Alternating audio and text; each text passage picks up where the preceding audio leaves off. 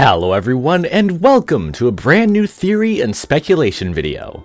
Today, I'm going to be going over my ideas about future expansions for the 5 nations we visited in Genshin.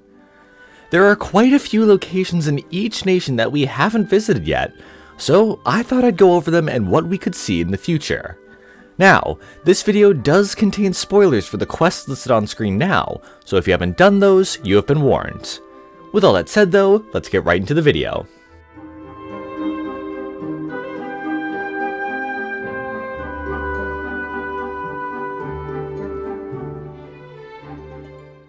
Starting off with Mondstadt, we currently know of 2 locations that haven't been added to the game, Dornman Port and the Dandelion Sea. From what we know, Dornman Port is located quite far away from the city of Mondstadt. According to Henry Morton, it was too far away for him to sail to the Nameless Island from Dornman Port. During Weinlesefest, the route to Dornman Port from Mondstadt City had to be constantly patrolled by Eula and the rest of the Knights of Vonius Reconnaissance Company. Of course, it's also quite far from Port Ormos in Sumeru, with the vendors there worrying that fruits on a journey to or from Dornman Port could spoil during the trip. Now, I believe Dornman Port may be at the northernmost point of Mondstadt.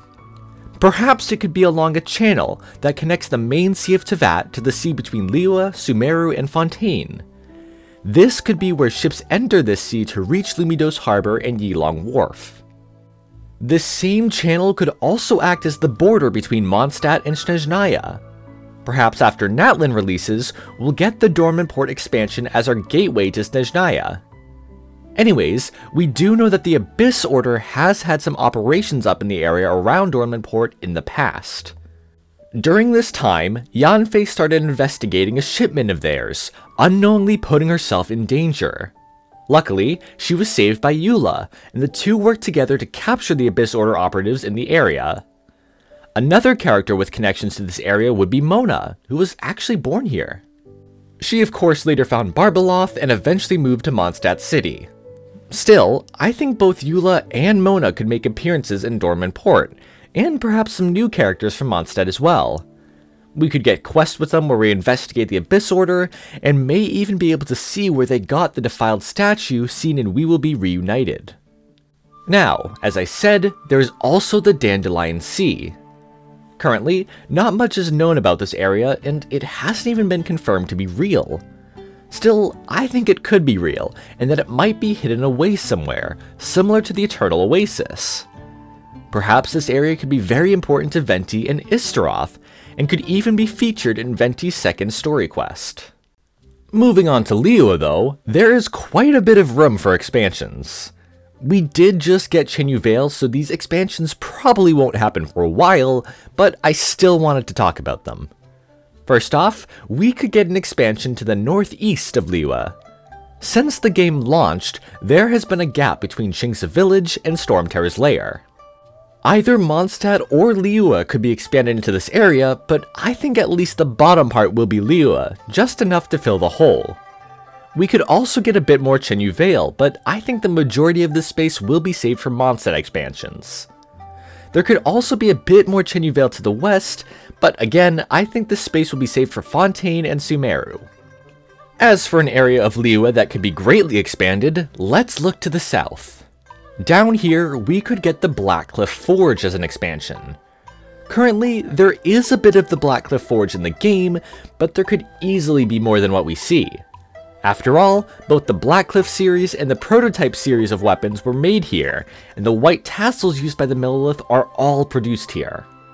So, I would really like to see a huge forging area, complete with furnaces, along with some mines and caverns. Additionally, an expansion to the south would allow us to access the southern beaches of Liyue. We could then sail from Port Ormos to Liyue Harbor, and if there's a channel up in Mondstadt like I mentioned earlier, we could sail all the way to Lumidos Harbor. There is a lot of potential for expansion to the south, as there is currently a huge ocean there, so there could be a lot of content added here. Also, we could finally be able to visit the out-of-bounds house that sits outside the world border. I doubt this house is important or anything, I just think it's funny. Next up on our expansion journey, let's talk about Inazuma. Now, unless they add more islands, there isn't much room for an Inazuma expansion.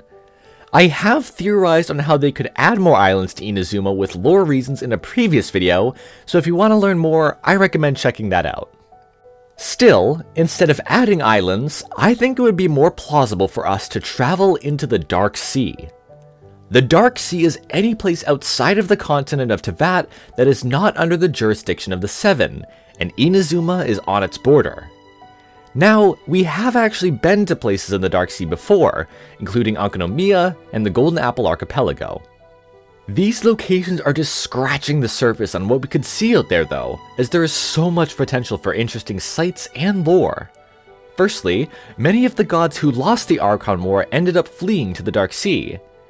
It has been suggested that many of them died later from unknown causes, but there could still be some left alive. Therefore, we could get quests revolving around these gods.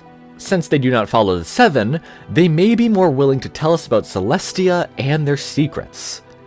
However, thanks to the dangers of the Dark Sea, they may have gone mad at this point and may be aggressive against the Traveler or anyone else who gets too close. So, you may think it would be better for us if all the guards out here were already dead. However, that may not be any better, as their lingering energies could be harmful to us on our journey. Moving on from these gods though, we also know that the Dark Sea was once home to palaces built by the Seelie. These days though, the palaces are likely in ruin, with the Seelie that built them being husks of their former selves.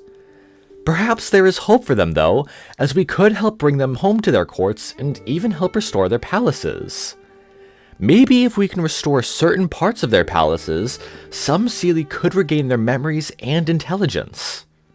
Now, there is one more person who I believe could be in the Dark Sea, Mikoshi Chiyo. Long ago, Chiyo was a friend and ally of the Raiden Shogun, but that all changed during the Cataclysm. She would be swallowed by a beast of sin, and even though she managed to escape, she became corrupted and fought against the Shogun. The Shogun won the battle, cutting off Chiyo's arm and horn before Chiyo fled. At the moment, her ultimate fate is unknown. There are rumors that she was slain by the Tengu, the Shumatsuban, the Iwakura clan, or even the Magu Kenki. However, none of this has been confirmed, so it is possible that she escaped to the Dark Sea and remains there to this day. Heading over to Sumeru though, this nation could be expanded in quite a few ways. Starting with the hole between Sumeru, Liyue, and Fontaine, this is where Baida Harbor would be located. Based on the name Baida, which means a desert without water or grass, part of this expansion will include desert, but there is still room for more forest. Also, this area could be the location of another village in Sumeru, potentially the one where Layla is from. Now, this area is also located above the fallen nation of Khaenri'ah, with a door that leads to Khaenri'ah pointing towards the empty hole. As such, I believe this expansion could give us more lore about Khaenri'ah. We could get another ruin golem here, or even more advanced technology left behind by Khaenri'ah after the Cataclysm. There could be quite a good amount of lore from records left behind here, so I hope that we will get to see something like this. Now, besides expanding to the north, Sumeru could also expand to the south and the west. An expansion to the south could connect to the Liyue expansion I mentioned earlier, but it could also add more forest below Ashivan Realm, connecting it to the desert some more and also to the ocean. As for the westward expansion, we would get a bit more desert here that connects Sumeru to Natlan. However, since the desert is already so big, we could instead have an ocean between Sumeru and Natlan. That way, there wouldn't be too much desert, but still enough space for Natlan to the west. Currently, I think our way into Natlan will be the ocean at Samerda coast, but we'll just have to wait and see. Now then, it's time to move on to expansions for the most recent nation add to the game, Fontaine. We know that there will be at least one more expansion for Fontaine before Natlan, as we still don't have enough Hydroculi to fully level up our Statues of the Seven, and the Fountain of Lucine is still locked at level 40. As for where this expansion could be, I have a few ideas. Firstly, Fontaine could expand below the Plateau of Water to have locations across from Baida Harbor and Sumeru. While this would help fix the hole in the map, I don't know how much Fontaine will be below the plateau of water, and I think my other ideas are more likely. There is still a bit of plateau to explore in the northeast, so we could get an expansion past the Fontaine Research Institute. Still, I think the most likely option would be to the west of Fontaine, past Mount Isis. Not only would this finally give us the tallest peak in Fontaine, but it could also give us Petrichor. Petrichor was one of the very first things we knew about Fontaine, but we still haven't seen it in-game. Now, Petrichor is home to a majestic waterfall, which could be from Mount Isis, but it could also be possible that the waterfall is the plateau itself. Again, I don't know how much Fontaine we will get below the plateau, but it's still a possibility. Anyways, we have been told that the areas surrounding Petrichor are also home to many ruins and stone statues relating to Remuria and the Golden Troop. As such, there could be an entrance to the fallen civilization somewhere in the area. For those of you who don't know, Remuria was the civilization that existed in Fontaine before Egeria became the first Hydro Archon. It was ruled by the god king Remus, and though it was prosperous for a time, Remus did make some enemies. The dragon king Scylla would lead a rebellion against Remuria, and the ensuing battle would cause Remuria to fall into the abyss. We do know that some Remurians and bishops survived the fall, so the ruins of Remuria could still be around. Perhaps we could travel down there to uncover the lore of that time period and find out more about Remus. This could even be part of a quest with Dainsleif, and perhaps the Abyss Order is active down in Remuria. We could potentially even meet Skirk again down here, and learn more about the Third Descender and the origin of the Gnosis. Anyways, that's pretty much it for my thoughts on expanding the 5 nations that are currently in Genshin. If you want to hear more of my thoughts on any of the lore I mentioned in this video, I have a bunch of videos for each nation. For Mondstadt, I have Dornman Port in the Dandelion Sea, Istaroth, Lord Barbados, and a return to Mondstadt. For Liyue, I have Rex Lapis and a return to Liyue. For Inazuma, I have the Ring of Fire, Raine and Makoto, and a return to Inazuma. For Sumeru, I have Flower of Paradise Lost, Vorukasha's Glow, and Kusanali and Rukkhadevata. For Fontaine, I have Remuria, Marchose Hunter, Golden Troop, and Song of Days Past. I also have the 7 Wonders series, which goes over the lore of various wonderful locations all throughout Teyvat. I would love to hear what ideas you all have for future expansions in the comments below as well. Anyways, that's it for this video. Thank you so much for watching. Sources and further readings are also in the description if you want to check them out. I hope you all have an amazing day, and I'll see you all in the next video.